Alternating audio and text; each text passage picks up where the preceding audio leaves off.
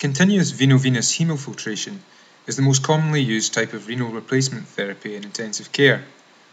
Although the technology is complex, the technique is essentially simple. Blood is aspirated from a large bore central venous cannula and pumped into a hemofilter. This is a canister containing a high surface area hollow fibre semi-permeable membrane. Plasma water crosses the membrane under hydrostatic pressure in a process called ultrafiltration. Solutes with a molecular weight of less than 50,000 Daltons are dragged across the membrane by a process termed convection. These processes are discussed in more detail in our basic principles presentation. Typically, 1.5 to 2.5 litres per hour of ultrafiltrate is produced. The ultrafiltrate is essentially dilute urine. Unlike the kidney, no reabsorption takes place, so lost water and electrolytes are replaced with a balanced electrolyte solution, in equal volume to the lost ultrafiltrate. In patients with fluid overload, less fluid is replaced than is lost as ultrafiltrate, with a reduction in intravascular volume.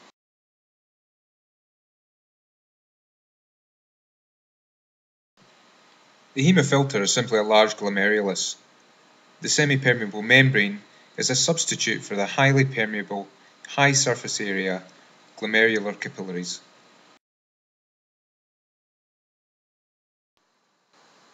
The filter itself is a canister containing a high surface area membrane of highly permeable or high flux hollow fibres.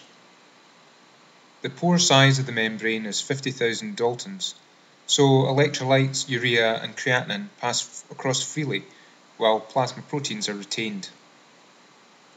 Hemofilter membranes absorb small molecules like cytokines, and improvements in hemodynamics may be seen in patients with sepsis who start hemofiltration. The membrane's absorption capacity becomes saturated within hours, however, and this has not been shown to have a therapeutic benefit additional to replacement of renal function.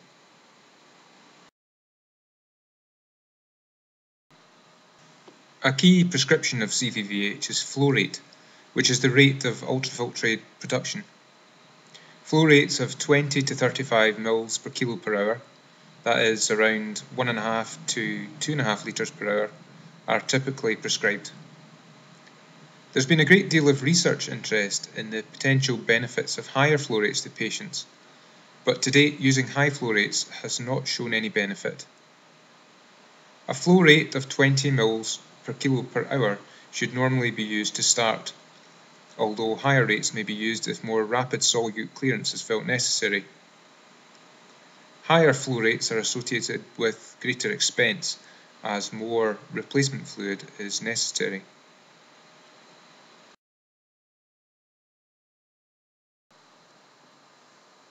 The composition of replacement fluid is covered in another short presentation. The replacement fluid is normally added volume for volume with lost ultrafiltrate. It can be infused before or after the hemofilter, or a combination of the two. Pre-dilution replacement reduces blood viscosity, increases ultrafiltration rate, and reduces the risk of clot formation in the filter canister. Solute clearance is reduced, however, due to hemodilution. In practice, a combination of pre- and post-filter replacement is normally used.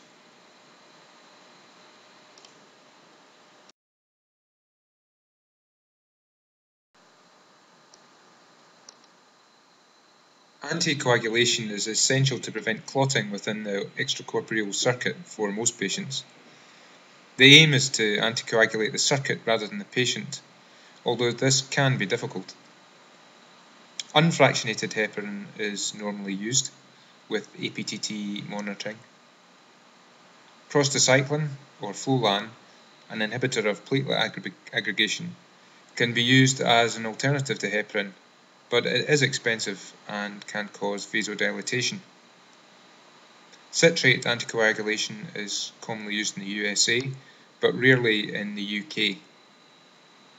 Fractionated or low molecular weight heparin offers little additional benefit to unfractionated heparin and may be more difficult to monitor.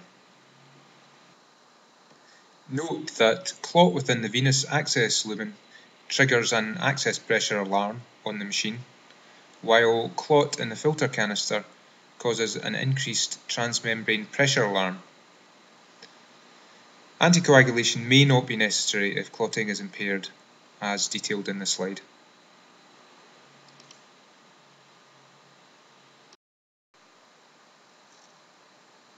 Dialysis is an alternative to CVVH. The differences in the techniques are illustrated here.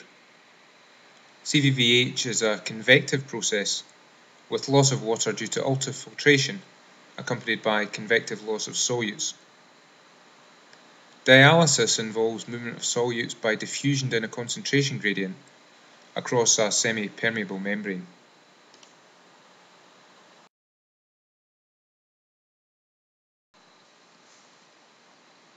Most ICUs do not have the plumbing to allow use of intermittent hemodialysis. Although outcomes are no different between the techniques, continuous therapies are associated with less hemodynamic instability, as fluid and solute shifts occur more gradually. If the costs of infrastructure are removed, intermittent hemodialysis is less expensive than CVVH, as the cost of replacement fluid in CVVH are considerable.